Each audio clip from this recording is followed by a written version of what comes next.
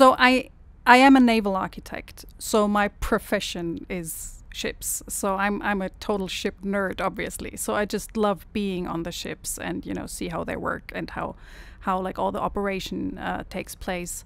And the other thing is, like, most of our colleagues here at the Ocean Cleanup, they experience our mission very much like our followers. They see the pictures, they see the videos, and they listen to our stories when we come back. And I have a front row seat.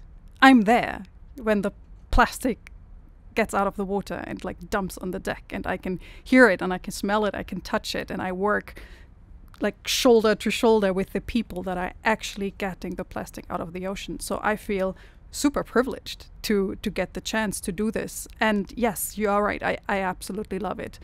It's a small group of people, and you're kind of trapped on that boat for a long time. And it's just a very nice way of work. It's very you get very close very quickly on its like confined space on the boat. And it's a very nice way of working. It's very inspiring. We have so good people like on the boat. It's really hard to explain, because for me it very much feels like a privilege that I get to do this. Like, not many people on this planet can work on a vessel in the middle of the ocean. So for me it's really a privilege.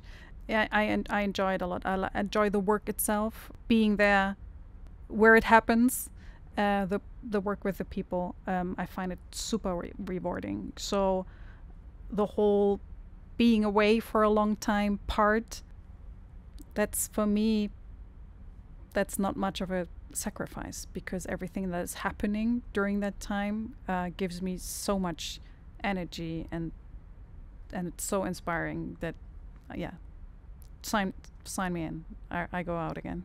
Yeah.